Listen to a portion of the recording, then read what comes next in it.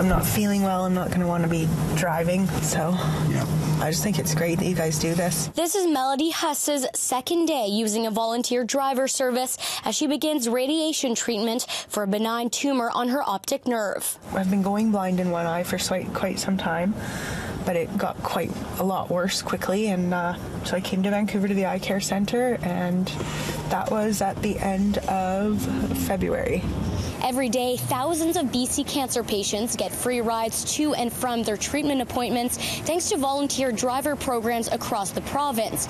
But there are growing concerns over increasing gas prices that are costing these not-for-profit programs a lot more money to fuel up. The more increases it is, the harder it is to make sure that we've got enough money to balance the books every year. So right now, we're probably up about 20% over last year.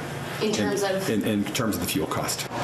Freemasons Cancer Car Program has about 500 volunteers driving 17 cars across the province. One of those drivers is retired Vancouver firefighter Doug Stevens, whose wife passed away of breast cancer. I had a family member that was suffering from cancer, the wife, and this is something I can do to sort of help and give back.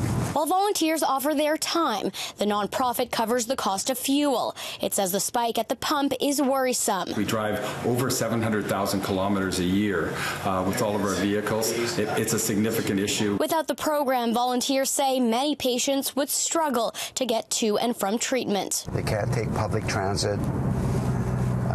Taxis are rather expensive if they have to go every day for 30 days straight. For patients, it's one thing less to think about as they fight cancer. Your life kind of just stops, and you gotta let it go and just trust that things are going to be okay. In Vancouver, Isabel Regem, City News.